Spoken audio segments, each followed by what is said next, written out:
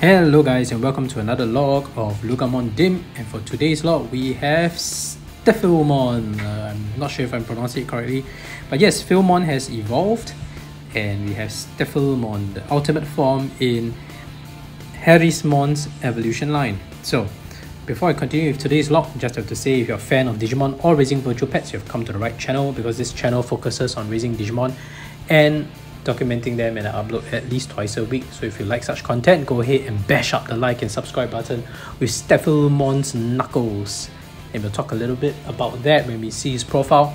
In terms of origin of his name and etymology, there's actually two names to Stefilmon. The Japanese name is Stiffilmon, I guess, because it's spelled Stiffil, so it sounds like it's Stiffilmon. And in that origin of his name, I think Stiff is in reference to the word stiff, so it's kind of like stiff, and FIL, as mentioned in the previous log for Filmon, is wire, a French word for wire, so it could mean stiff wire, maybe. On the other hand, the English name is STE FIL, which is probably reference to steel. Yeah, so maybe it's trying to say that it's like a steel wire, though I don't, that sounds a bit counterintuitive to me. Usually wires are made of copper or gold. I think that steel is usually strong, durable, if I remember my metal properties correctly. Not the best material to make into a wire, but I guess it's just trying to say that it has steel, strong as steel, right? Probably the strength of a steel, but still, you know, having the electrical properties of a wire. So I don't know, I feel the Japanese name makes a little bit more sense to me, but either way it works. Let's look at the profile. Only a small number of Filmon can temper their quills to their limits, achieving its ultimate forms. Okay, so maybe tempering the quills, maybe it just means refining the properties to be as strong as steel, I guess. The quills all over Stefilmon are said to rival Red Digizoid in their sturdiness, acting as both a shield around its body and pikes, boasting unparalleled attack strengths. The hurricane knuckles on its arms are its pride and joy, highly condensing its shed fur to form weapons.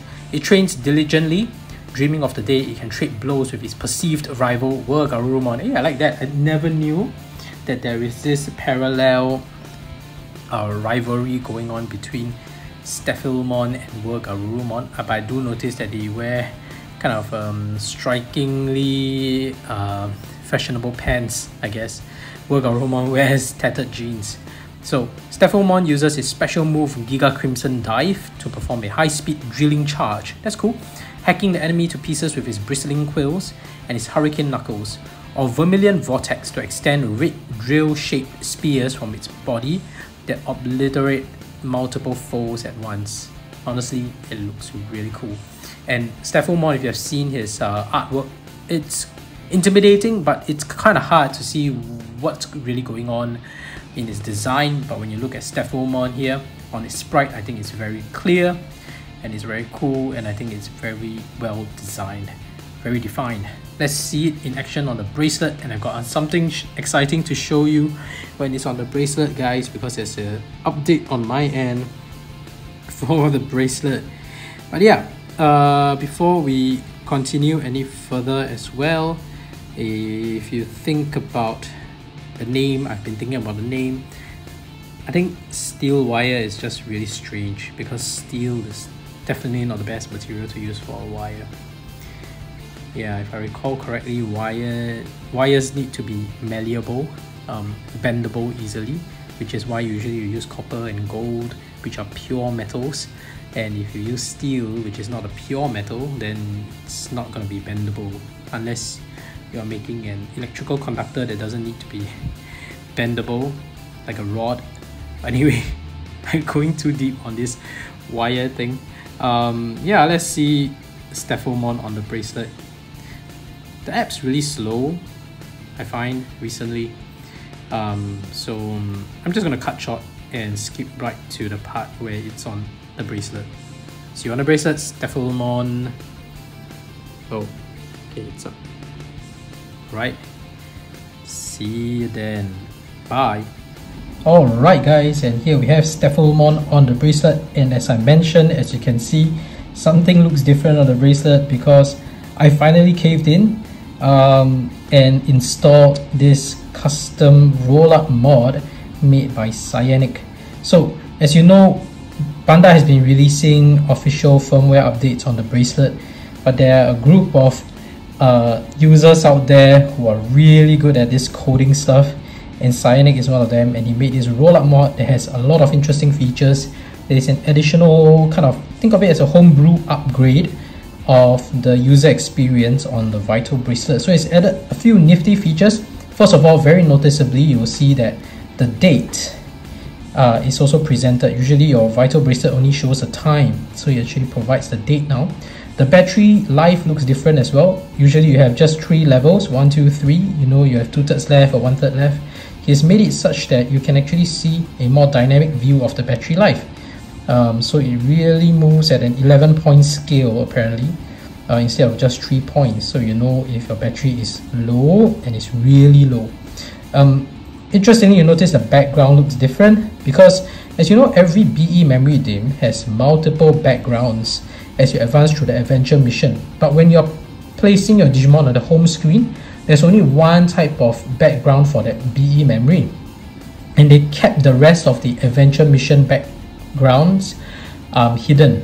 So in this case, he managed to add this feature where you can unlock and select those hidden backgrounds. So if you check it out, it has 9. So there's actually, each DIM usually has a default background which is number 4, and there are actually 5 more backgrounds that the BEMemory contains, but it's not selectable normally.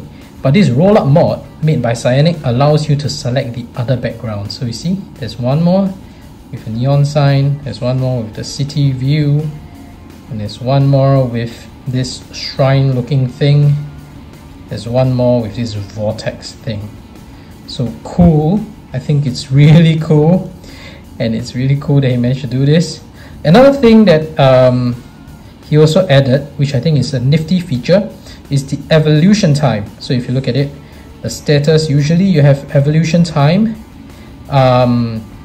for the Digimon, and it's just in hours, and only when you're after the last hour you get to see the number of minutes left. But in this case, you've managed to put both hour and minute, so you can tell exactly how much time is left for your Digimon to evolve. Another thing is, instead of it just highlighting the yellow stats when your Digimon has fulfilled the stats requirement, he clearly shows an indicator that this is the form that is going to evolve into. The next will actually become a star with yellow or something like that, to clearly show that it's going to be evolving. So for example, I think my in my second slot, this additional Loogamon that I was raising has really fulfilled the stats. I think it's an easier way to showcase that feature. You can tell, okay, oh no, this is not the best. He hasn't fulfilled most of the stats requirements. Okay, but if we get a chance, you can see it again. But the next actually lights up. I think it shows 2 stars on the side that really shows exactly which Digimon you're going to get when you fulfill those requirements. So I think that's really clear and it's very useful. But to top it all up, there's 2 more features that has made me decide really to try this roll-up mod. One is continuous training, so we'll showcase that in a moment. Anyway, let's just see. This is the static animation for Stefilmon. If you want to see the walking animation, just gotta shake it a few times, make sure that it's walked at least like 10 steps, and then the moment you bring up that screen again, you will see the walking animation. So that's usually how it works. There we go. You can see it's walking. It's walking. So that was a static at first. That's the one you're looking at, but this is the walking animation. And let's talk about the sprite. It looks really good. Now I'll talk about the other 2 features for sure. Don't worry about that. While we are going through Stefilmon's log, this is a sleeping animation. Alright, looks good when it's sleeping as well. Very nice, very well designed, very defined. I like the sprite quality. the BEMemory. I can't say it enough. Alright, what about the thing that I was mentioning? If you look at the training animation, it is really good. No, not training animation. Aside from training animation, the training feature that this rollup mod has is continuous training. So usually after you select a training, and let's say we select punch, and let's document that, right? It will just, at the end of 20 seconds, it will just finish its training and you have to press B again to do punch again. So this is a little bit of a hassle for those who are trying to do continuous training to increase the stats for a specific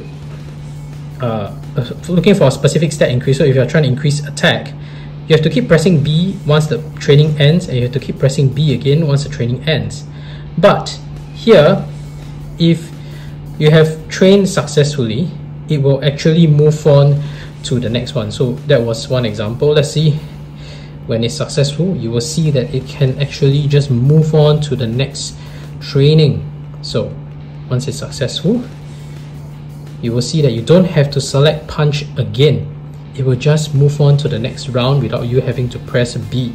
So that's extremely convenient, especially for tamers like me who want to continuously raise the stat and move on. See, I didn't have to press anything, it just moved on to the next. Only when it fails. So I think that's a good example as well. Do you see that when I failed the training, then it stopped? Maybe when you're doing a training and maybe it's inconvenient for you to continue, once you fail, they actually auto stop that training. So that's very convenient feature as well. But definitely my point is that I often find myself rushing through the stats, trying to raise the HP, BP and AP all to 999 at one shot. And this feature definitely helps because you don't have to keep pressing B again and again and again. When I do it before using this mod, I have to keep pressing B, and sometimes I end up forgetting or missing out, and then I have to go and select through the training options again.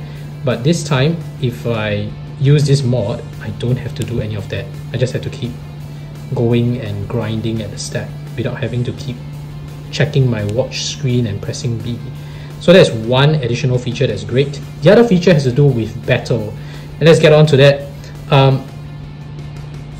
The minor feature that has added is this nifty trick. You don't have to use NFC to trigger battles. You just press B at the side.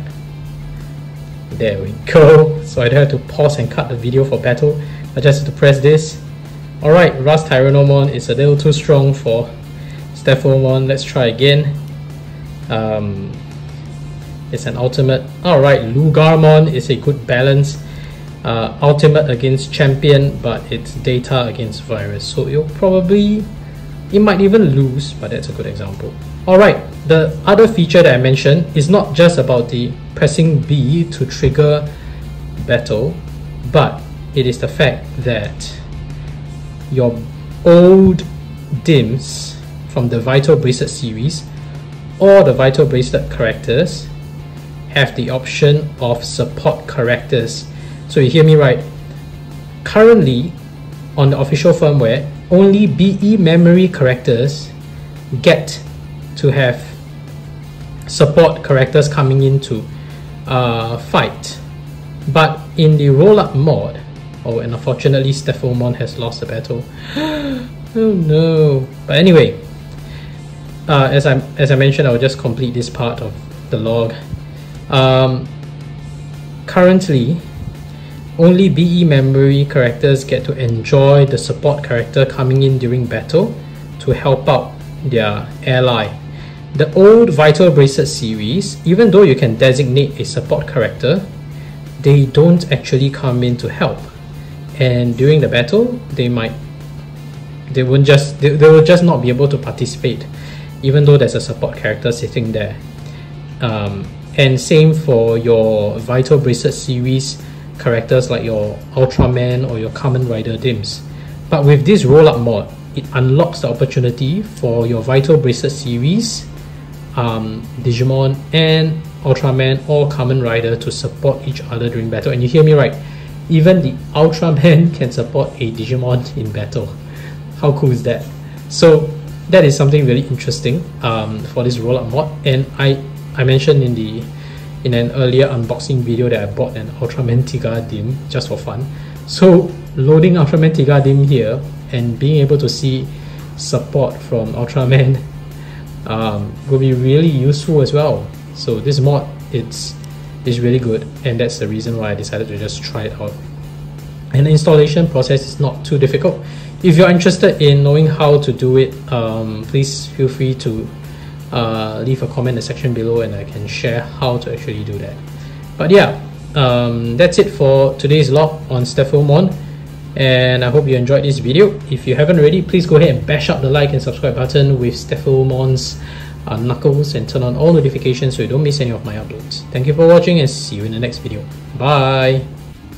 Now, just to add on that final note, I managed to reach the stats requirements. So just to show this star, this is how it looks like. So it's especially useful if you have fulfilled multiple evolution criteria of different Digimon. It very clearly states what you're exactly going to evolve into, because technically, you see, I have reached the evolution requirements for Ryzenmon as well as Ryzenmon Fury mode. So at least it clarifies that, okay, you're going to evolve into Ryzenmon because you can see the 2 stars there, and this doesn't have the 2 stars, right? So I think it's really useful, especially for those where the evolution requirements are very ambiguous, because they are like crisscrossing all over the place, like Imperial Dramon Paladin and Imperial Dramon Dragon mode for the Imperial Dramon DiM. I think that's a little tricky there. And so yeah, I think this feature is also very useful.